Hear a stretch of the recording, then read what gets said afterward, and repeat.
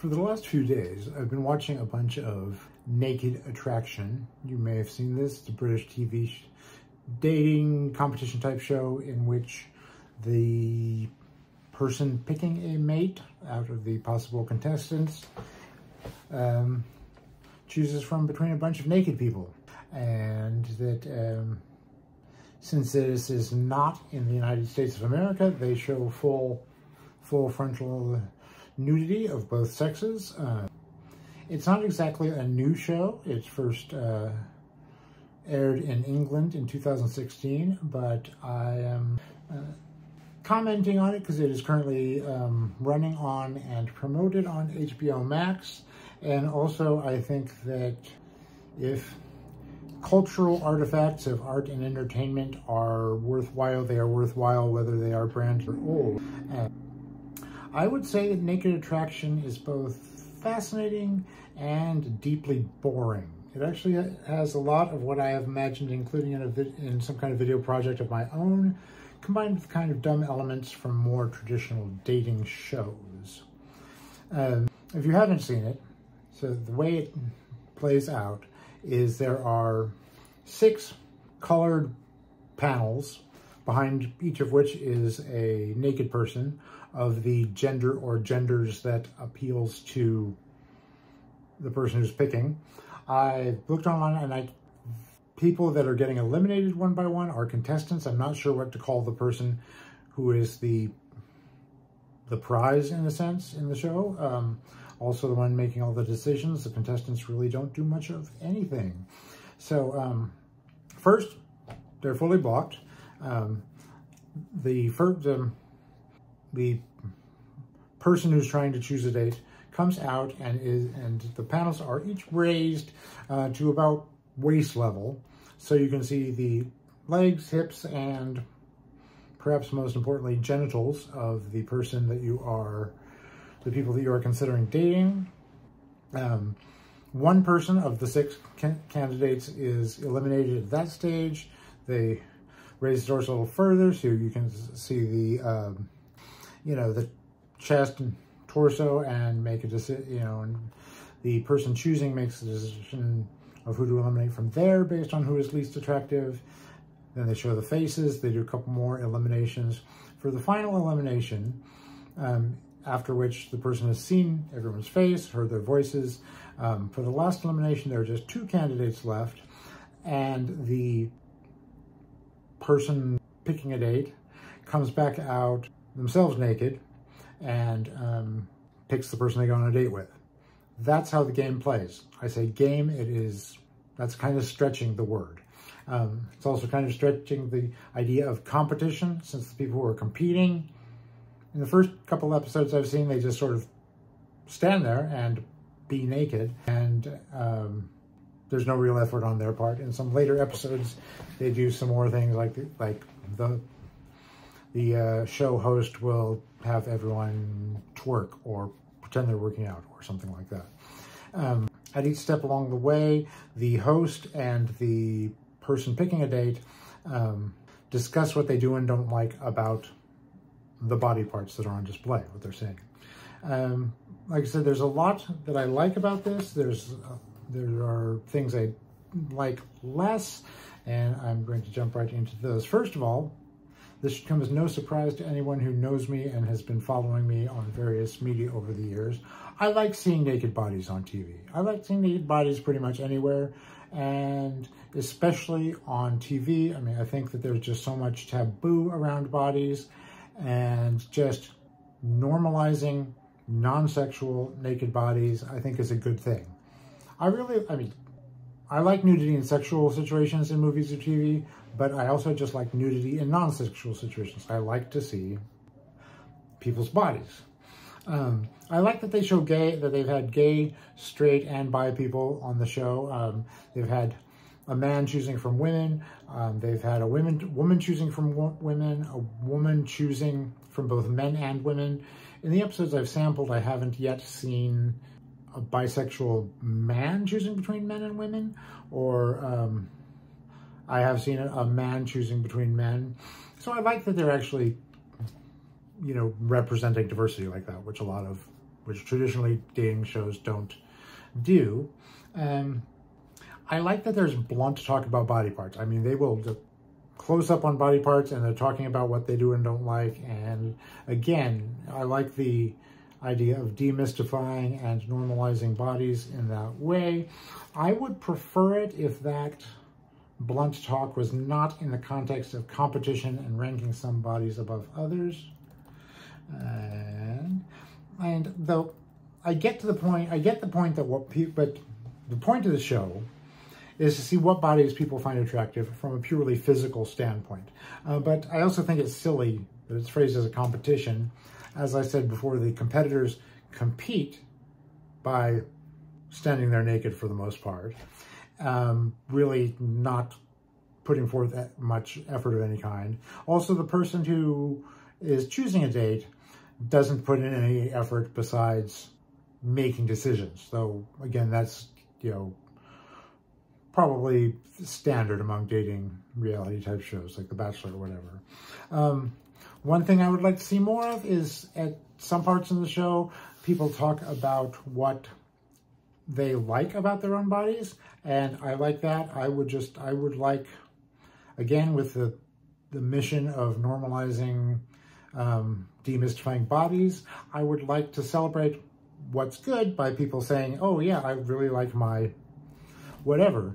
And I would like to see more of that. So, to some degree, they talk about what they don't. I've seen people talk about what they don't like in their bodies. And I wouldn't mind seeing more of that either, just from the sake of honesty and whatnot. One of my biggest pet peeves is that they repeatedly refer to vulvas as vaginas. Like they'll say like, oh, let's take a look at her vagina. And because they're not putting the woman on an obstetric chair and having her spread her legs, they aren't looking at her vagina. They're looking at her vulva. They're looking at pubic hair, if there is that. More women remove pubic hair than not. There have been a few relatively full bushes, but even that's for women who are relatively not very hairy.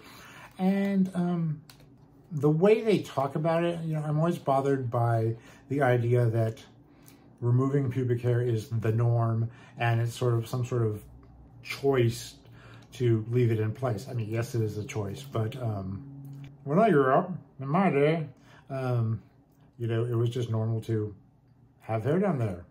I think about the scene in Revenge of the Nerds, a very problematic scene from today's standpoint, but where they're spying on the women's locker room or whatever, and Booger, I believe it was, Curtis Armstrong says, "We want Bush," and I think, you know, young people today, if they even watch Revenge of the Nerds, that's one of those scenes that they wouldn't understand because why would someone want Bush? But, you know, they're showing real people the way they look and asking real people their opinions, and most people are less into pubic hair than I am. I would say that everyone on the show, on the episodes I've seen, has been conventionally attractive, which is not to say that they look like supermodels. I mean, they're good-looking people. Some of that is just because of it's television. I mean, some of it is because they've chosen the contestants based on elements that the person choosing the date says they like. And so I'm not surprised that they're basically conventionally attractive. You know, some of them are more sort of girl next door, boy next door. Like I said, they're not supermodels. Within conventionally attractive, there's some variety of proportions, and, you know, bigger breasts, smaller breasts, and whatnot. I haven't seen anyone, of the episodes I've seen, I haven't seen anyone on the show that I would call fat. But there have been some that others probably would consider fat. It's not that I think that fat is a bad word. It's a neutral descriptor like tall that is embraced by fat people I know. I wouldn't call these people fat because I think society has a warped idea of what fat is. It's like, oh no, there's soft tissue around someone's midsection. You know, obviously, they need Ozempic or something like that. One thing that I haven't seen on the show so far, so, I mean, after people go on after they select a date, they go on a date, which they show a little bit of, clothed, they're in a bar or something like that. And then they have some after footage of, talking about the date, whether they hit it off, whether they're still seeing each other and whatnot. The one thing I would like to see that I haven't yet seen on the show is after interviews where the contestants or the person picking a date talk about what it was like to take part, how it felt to just be naked like that in front of a bunch of other people and knowing that they're in front of potentially millions of TV viewers, and wondering if that affected how they feel about their bodies. Everyone on the show generally, I would say, looks comfortable, which, even if being naked in this sort of public way is new to them, there's still people who volunteered to be on a show where they knew that their bodies would be on display. So it's not entirely shocking that they would be relatively comfortable. Also, I'm sure that by the time you go through, hair and makeup and rehearsals, if they do rehearsals, but, by the time you actually get on the show, just not having your clothes on probably isn't as shocking as it was when you show up in the morning to start shooting. I have dreamed about making some kind of video that has elements of this. I would love to make videos where you get a group of people together, naked, and discuss what they like about their bodies, what they like about other people's bodies, but doing so without it being a competition, without saying what you like about bodies as part of putting someone's body above another body, and whatnot, having more real discussion. So you're seeing the people beyond just the physical body. I picture it being more sort of like a consciousness raising group kind of thing.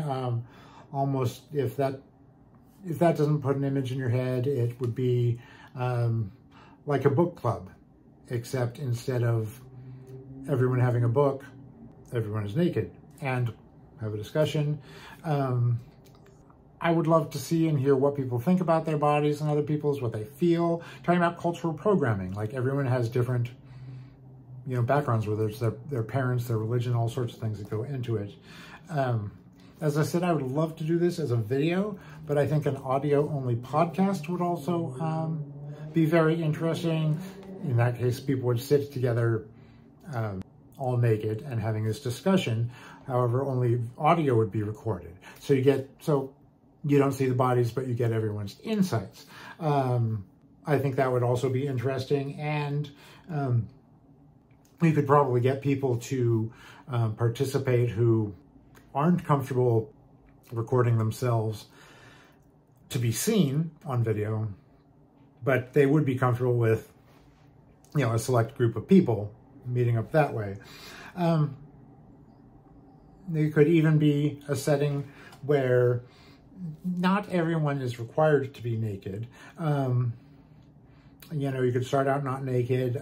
If you become comfortable enough to remove things as the discussion goes on, you could. I've found that, when in clothing optional settings, some people start out thinking they're not going to be naked, but by the end of it, there are. If you did it that way, I would want to have some people in the group agreeing to start out naked, because it would be a lot easier for the shyer people to start removing clothes if someone is naked before them. So, you'd have some people commit to being naked ahead of time. I imagine someone being a moderator, perhaps myself, who would start the discussion and sort of stir it up when there's dead space, but otherwise keep a light hand.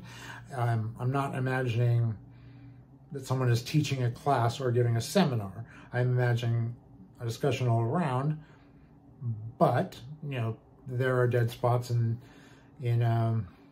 silences in conversation. There are naturally lulls. Perhaps things get out of hand. Someone's taking over the conversation, or there's some kind of misunderstanding. Having someone there who can just sort of put the brakes on, I think would be, you know, a very good thing for this. Wrapping up, the show is currently streaming on HBO Max. You can also find a lot of full episodes on YouTube. I guess it gets to stay on YouTube for the same reason it gets to stay on the television channel it's run on in England, because while there is nudity, and they talk about sex to some degree, no one is doing sexual things to each other or by themselves. Like I said, it's a show that's interesting to watch an episode of. After that, it starts really seeming the same. I mean, there's everyone has slightly different opinions, and the contestants have slightly different bodies and all of that, but basically it's all the same, because you're not getting much into people's personal backstories. You don't have that kind of variety that you have in some dating shows. And also, like I said, the competition isn't very competitive or very active. You know, some people just get chosen. And yeah, it's check it out if you want to watch a bunch of naked people on TV.